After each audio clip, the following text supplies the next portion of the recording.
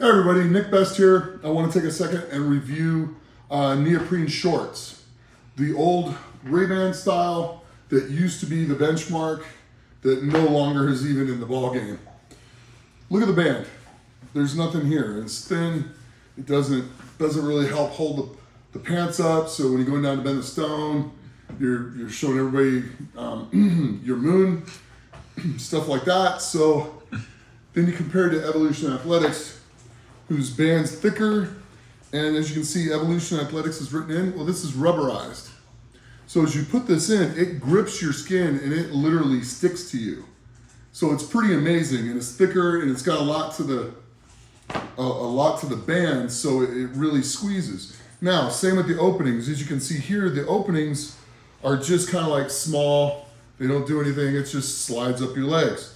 These actually are folded over, and they cut them to where they'll actually grip your legs. So that once you're on, they don't move, which protects your skin. There's nothing worse than going down to grab a stone and the thing's moved and you have the tacky grabbing the skin on your thigh from the stone and just twisting a 400-pound stone into your thigh. Doesn't feel very good with tacky on it. Well, this will protect you from that.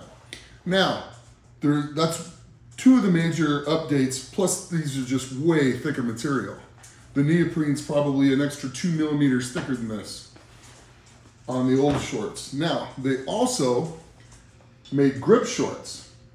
So it has the same band around here that's rubberized, so it sticks. It has the same openings, but it's rubberized. So when you go to do Atlas stones, log, or anything else where it's got to grab a hold of your skin as you're coming up, because when you set the log and you go to push down, it usually slides down your legs. Well, it won't do that with this. Same with the stones. You get them up there, you pull it in, it won't slip out and drop to the ground. Massive improvement by Evolution Athletics. So go check them out. I'm going to put a link in the notes. So don't forget to like, share, and subscribe, and I will keep bringing you more reviews.